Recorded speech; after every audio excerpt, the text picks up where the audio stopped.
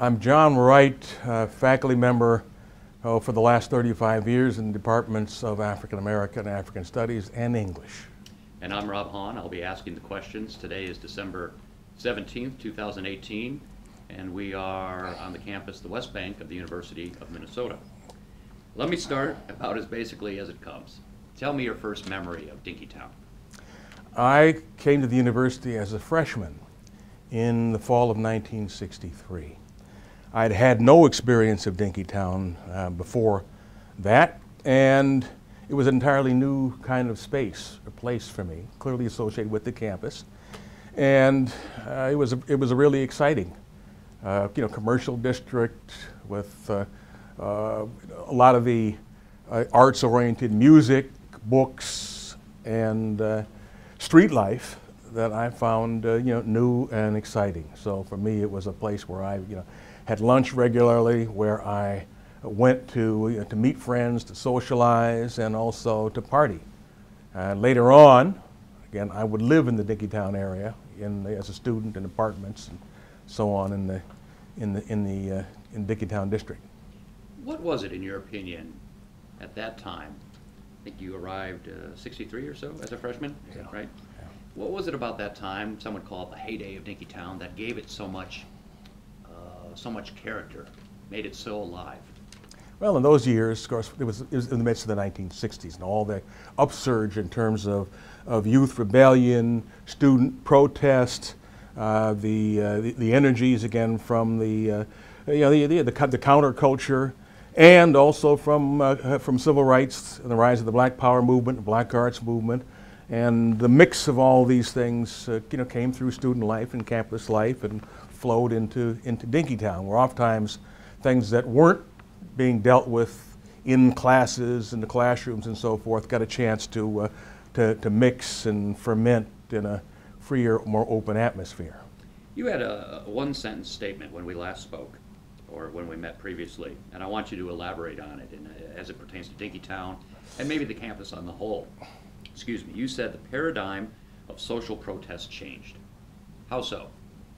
The Vietnam War had a significant part to do with that, and the convergence of the Vietnam War and the civil rights movement, and in particular, again, in the mid-60s with the transition from civil rights to Black Power, brought a whole new dynamic, increasingly radical dynamic to the politics on the campus, and again to the politics of the counterculture during those years. You alluded to it, and you said there was that bohemian dimension to that.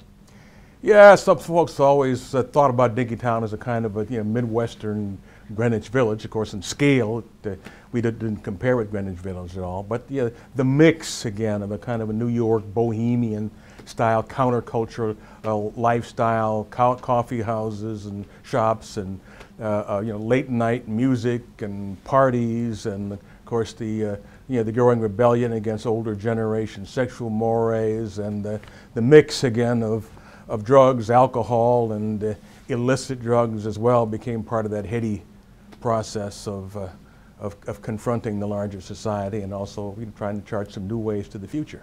How did you dress back in the day? Well, I guess at the height of those years, I was wearing bell bottoms, wildly colored bell bottoms, and flowery shirts, and big Apple hats, and so on. And again, at the time, I had a large afro and a large, long sideburns on the side. So I guess I fit well into that kind of mix. Again, it was a kind of a convergence again of the emerging counterculture at the time, and African American cultural nationalism and the black arts, and the influx of influences again from African American cultural corridors, all right, from the classic soul music of the era to funk and free jazz that became part of the milieu that spread into cuisine and to costuming and all the rest. How did the different backgrounds, be it race related or cultural related, get together and interact with each other in Dinkytown? Well, there were a lot of, whether you're in the coffee house context or on street corners, because again, one of the features of the time was a lot of street corner activity, which sometimes we involved artists sitting on the street corners, on the sidewalks, you know, hawking their works, but talking and conversing with passersby and potential buyers for their enterprises. And you know, all that contributed to I think a pretty, you know, free and open discussion, again, from a variety of different cultural and national backgrounds, and all that was, I think, really exciting. You used a term when we talked previously, wigger. How would you define that? Well, wigger, of course, is short for white nigger, to use the pejorative.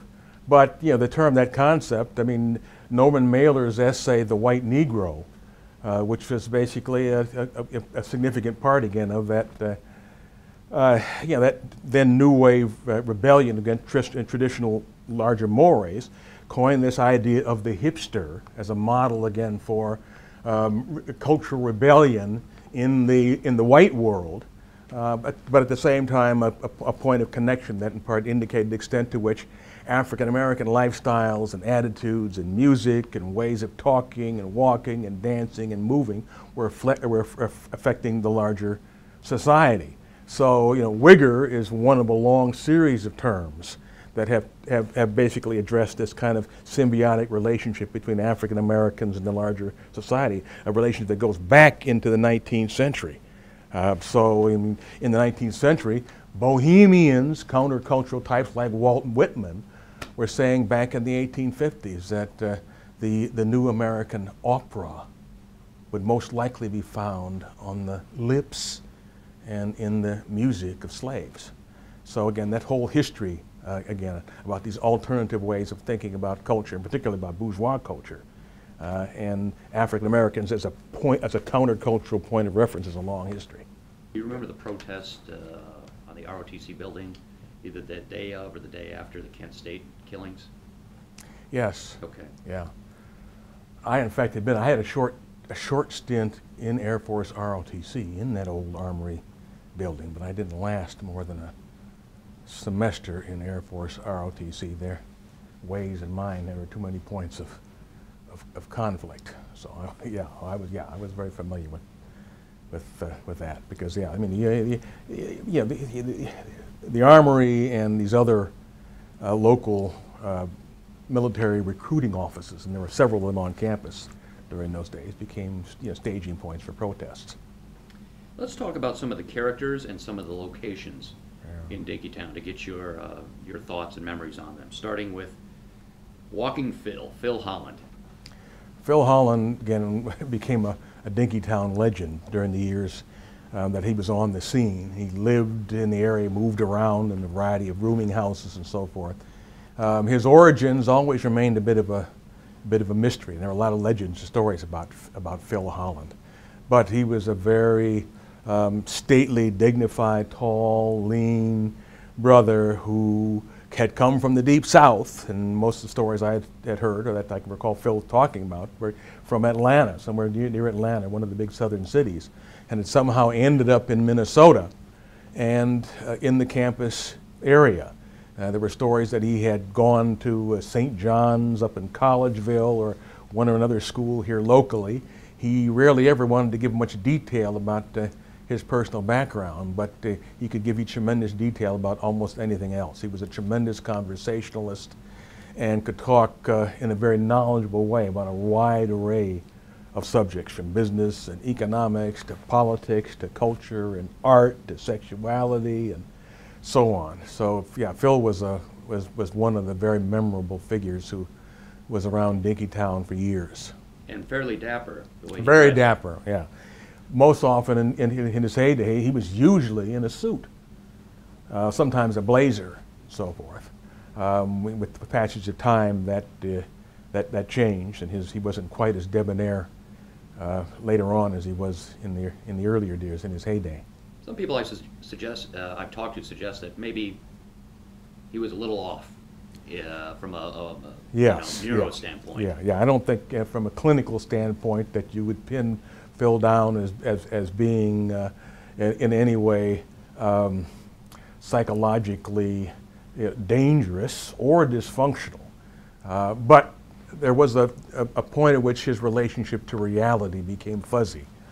And that would come out periodically in the way he talked. But he could carry on very coherent, extended conversations about complex subjects with great ease. But yes, there was something about Phil that I think made it difficult for Phil to fit in the larger society. And because the atmosphere in Dinkytown and around the campus was a more free-floating kind of world, in that kind of context, he could operate, I think, without any major obstacles. Another character that you told me about, and I hope you'll elaborate here, Anthony A. Nelson. Anthony A. Nelson, Tony Nelson. Tony Nelson was another one of the figures who kind of moved back and forth between the campus arena and the Minneapolis North Side and South Side and St. Paul. He was a poet, a freelance poet, and a large, dark-skinned, broad-smiled brother who had one leg, but who didn't allow his one-leggedness to constrict in any way either his poetry or his relationships with people in the Dinkytown and the campus area. He published his poems. Most of them were what you'd call broadsides, occasional poems or poems dedicated to particular individuals or to self-exploration. And he published them in typescript pamphlets, basically, that were produced by his own publishing company. Somewhere had, I think, an address down on Lake Street for some of these collections. One of them I can recall was called Ballads for Small-Time Losers.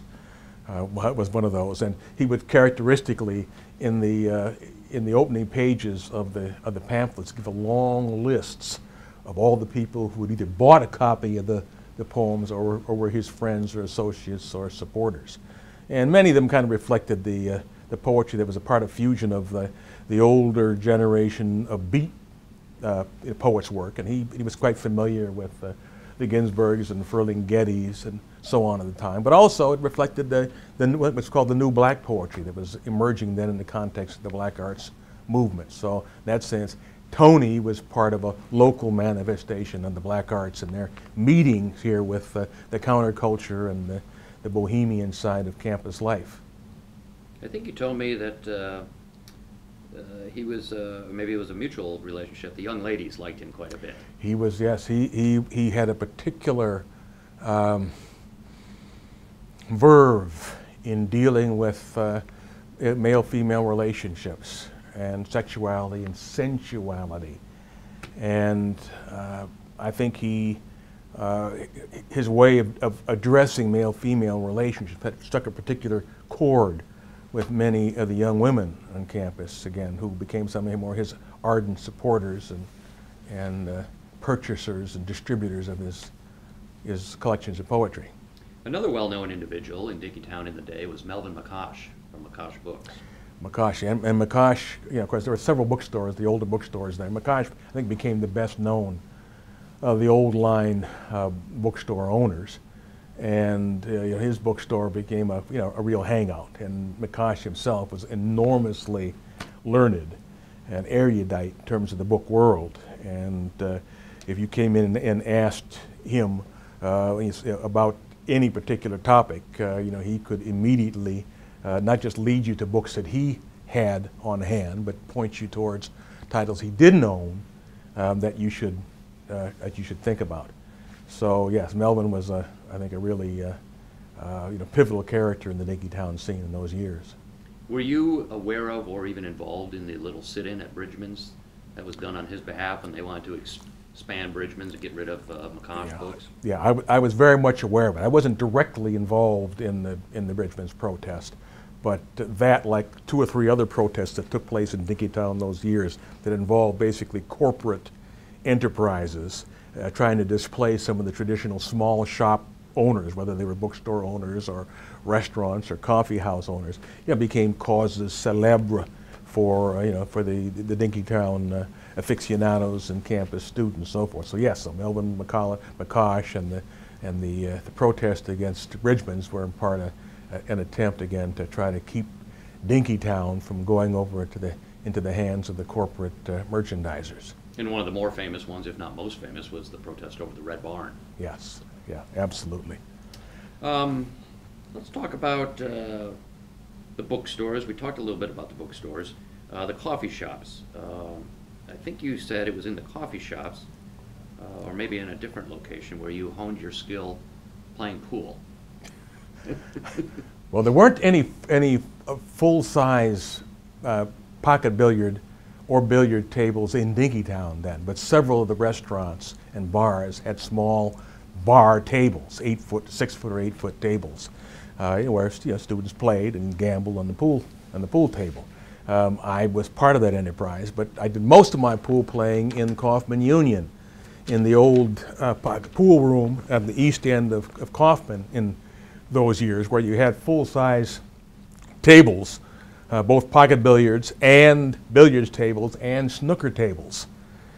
And the group that played there often spilled over into the Dinkytown clubs and bars, and that became an alternate arena again for playing pool. But I spent a lot of evenings into the late night playing pool on the bar tables in Dinkytown. What are your memories of Al's Breakfast? Well, that Al's Breakfast had marvelous breakfast food, but you couldn't get into Al's because there were almost always a line, unless you went at some very strange hour to try to get in there. And once you did get in, you could hardly turn around. The Al and the waiters and waitresses behind the bar, were in motion, in frantic motion almost all the time. But it was a marvelous place if you could get into Al's. And of course, it had been an institution there for so long that it was hard to go to Dinkytown and at least try to get a peek into Al's Breakfast. I most often would get into Al's very early in the morning after a night out, one way or the other, and get there before the regular morning crowd got in. What about Mama D's? Did you spend much time eating there? Yes, a lot of time in Mama D's and Vecchio's, which they made great pizza, had really flavorful, spicy food, and the Italian fare. I guess part of my inclinations towards Italian food, and perhaps even more than the pizza. I love the Italian sausage and peppers dishes, entrees that they had on the menus there at Mama D's and at Vecchio's. You told me some of your thoughts and memories of the street corner musicians. What did people just like throw out their instrument or open their case and start playing? Well, I think some of the street corner musicians were in fact students who were enrolled in the School of Music here and were trying to make a few bucks or to hone their craft by sitting on the street corners in Dinkytown and playing violins or guitars or wind instruments or whatever, and drawing crowds and attracting a few dollars in process. But I think many of them were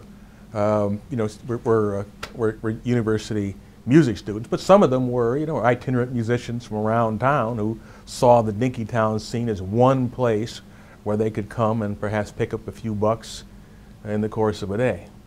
Well, you may have said this, and maybe I didn't hear it. Did Anthony A. Nelson recite poetry on the street corner?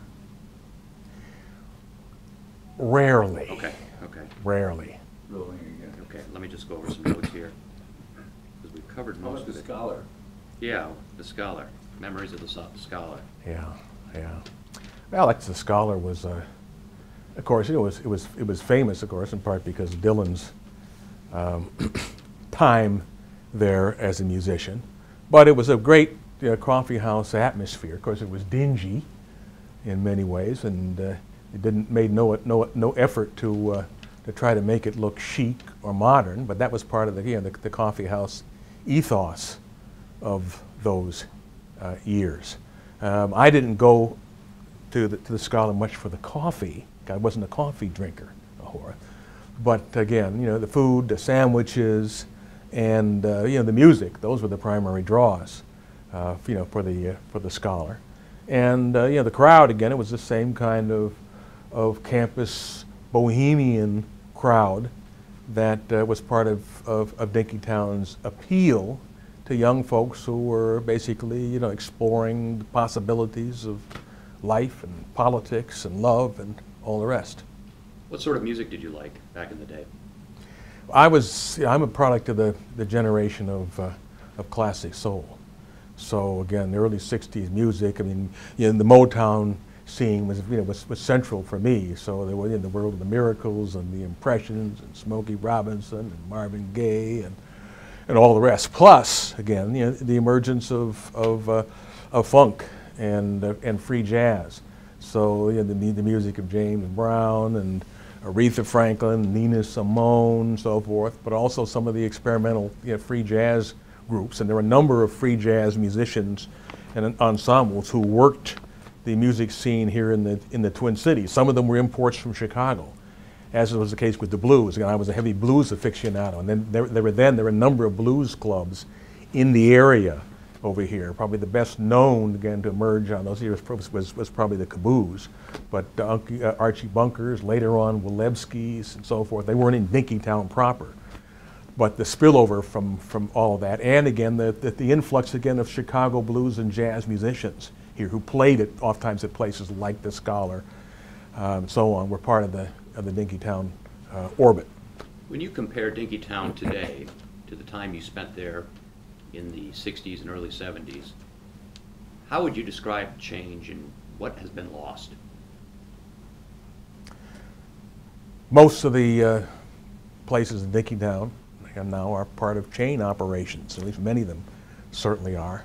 There are some still small boutiques and so forth. The biggest losses are the bookstores themselves. I think the Kristen's Book House is, I think, the last survivor of the old book house scene in Dinkytown.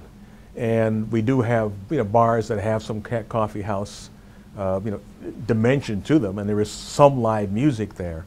But you know, the mix again of those forms and of the, you know, the visual arts, the painters and so forth, the mix of painters and poets and musicians and street folk who were part of the old Dinkytown scene. That combination simply doesn't exist in today's Dinkytown. What impact did living in and interacting in Dinkytown, as you look back, have on your life as you know it today? I think for me, because I, like many of my peers, you know, was wrestling with, like I say, you know, social values, political values, so on. And there was a mix of competing ideas and values and lifestyles that were on display in Dinkytown that at least gave me a broader sense of possibilities in terms of the kind of choices that I made. I was also, you know, moving back and forth between Dinkytown and the African-American communities in the Twin Cities here on the north side in Plymouth, the old Plymouth Avenue of those years of the 1960s, in the Rondo district in St. Paul, you know, with its shops and community centers and so forth, and in South Minneapolis. So Dinkytown was part of a cluster of discrete communities that I circulated through, and Dinkytown had its own kind of distinctive flavor there. I mean, part of the mix was, in some ways, it was more international because, again, in this mix of artists and eccentrics, again, there were significant numbers of students and people from abroad. Again, one of the artists I remember from those years, again, was a Zimbabwean, Rhodesian artist named Rex Miripiri, who was one of the painters who regularly was on the scene in Dinkytown, and who, to some extent, again, sold his work or exhibited his work either on the streets or in shops there. Robert Biddle was another African-American artist, again, who you saw in that terrain, and who also moved in the gallery world here locally, but also in African-American communities and so forth. So it was this kind of this cross current of cultural communities that Dinkytown was part of, that had, I think, a big impact on me. A couple final things. I'm going to run a couple names past you. Tell me if you have any memories of them or even knew them. Bill Tilton. I knew Bill Tilton quite well. Bill Tilton was part of the SDS orbit on campus. Art Himmelman, I think if I recall, was president of SDS when the Afro-American Action Committee, of which I was an executive committee member, when, after the King assassination in spring of '68, when we presented a list of 7 demands that I actually drafted in the days following the King assassination, we presented then to Malcolm Moos. In the following January of 1969, when the university's intransigence led us to take over the administration building, let us take over Morrill Hall, Bill Tilton and SDS were important allies for us and tried to form a ring around the building to minimize the potential conflict between some of the right-wing anti-takeover protesters who wanted to basically create visible conflict. We interviewed Bill last week, and he, like you, has a real strong persona. Yeah. How would you describe him back in the day? Well, Bill was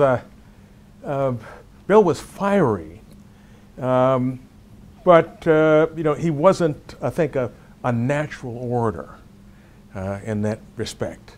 You know, he was obviously highly intelligent and so forth, but there's a side of Bill that's very thoughtful and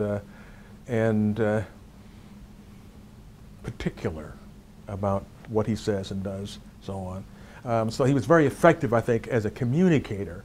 And in that regard, again, his commitments, his thinking and ideas, I think, were very, very critical in terms of the interchange that we had with SDS during those years. What am I forgetting to ask about that you want to add with regard to Dinkytown?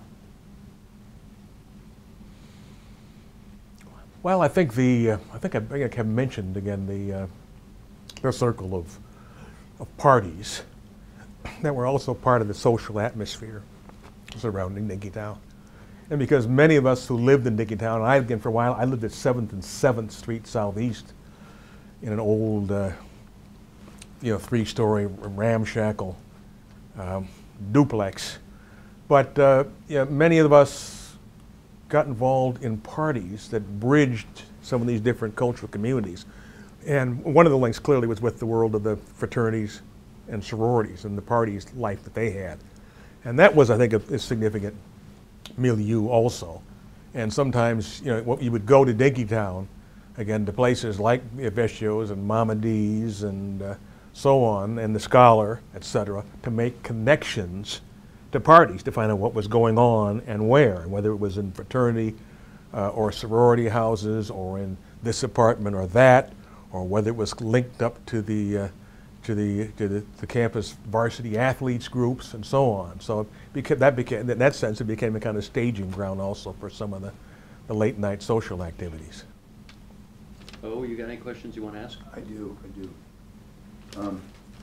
What about the development of, since you lived on 7th and 7th, the development of 35W and how it split Dinkytown in so many ways? Oh boy. I'm trying to remember when 35W came through those years. I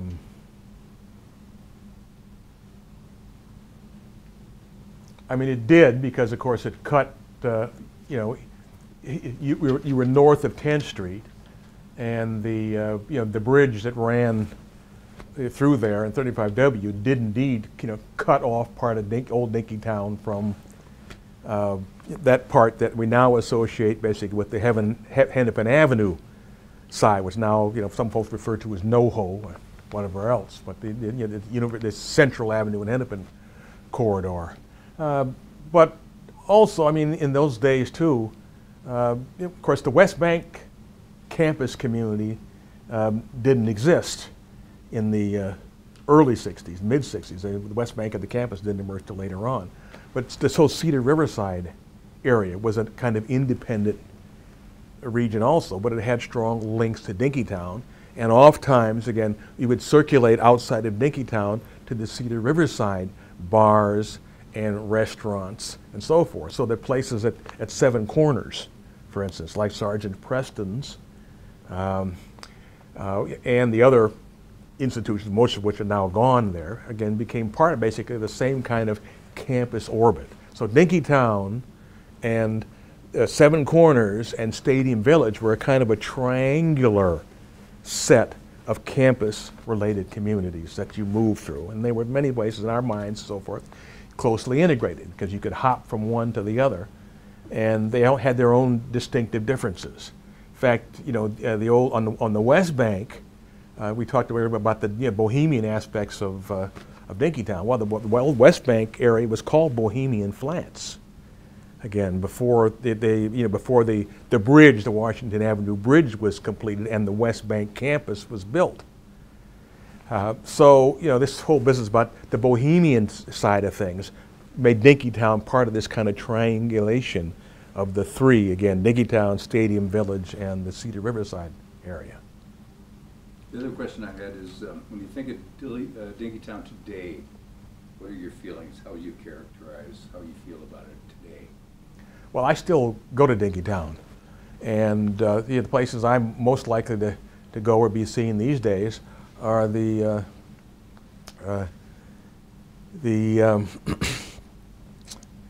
Annie's Parlor, which still serves, in my mind, the best hamburgers in Dinkytown, and is kind of a rustic and kind of a survivor of those that old scene. Annie's Parlor on the one hand, and you know, what used to be Gray's Drug, there on the corner of 4th and 14th, and boy, I'm blocking here now. Varsity Theater, do you ever go to any? Oh yes, used to go to the Varsity Theater. Also, although I haven't gone to Varsity Theater for many years. Of course, the Varsity Theater in Dinkytown and the Oak Street Cinema in Stadium Village were primary movie houses, small movie houses, again, in those areas where we went off times.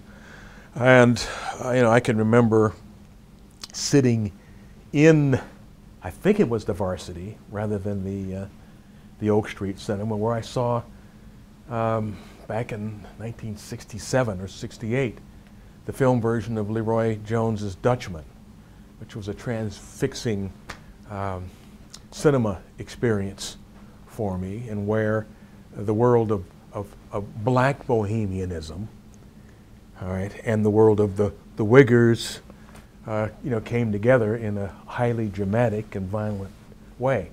But again, oft times, again, part of it, you know, the scenes for the Varsity Theater and the Oak Street Cinema was where avant-garde international films were shown. I perhaps didn't allude to that earlier on, but again, those were places where, again, the kinds of films and crowds that you didn't see elsewhere in the metro area congregated.